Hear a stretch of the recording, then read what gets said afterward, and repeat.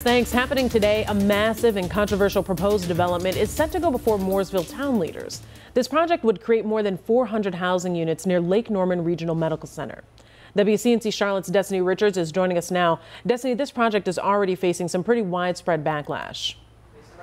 That's right, Kia. The project was first presented to the town planning board in the fall last year, and it was met with concerns from both the board and Mooresville residents. These concerns include traffic issues, lack of retail commercial space, and its distance from the nearest fire department, driving up response times.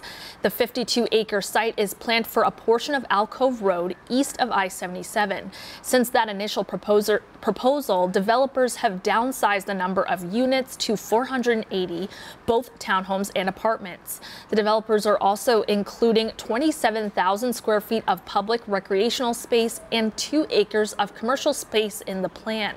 They're hoping these changes will change the minds of the board members who were vocal about the initial plan's problems.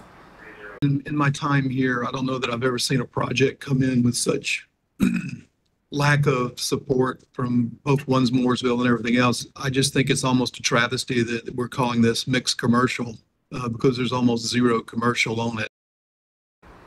There are also concerns about how the project would impact a major NCDOT project. Developers say a traffic impact analysis is currently underway.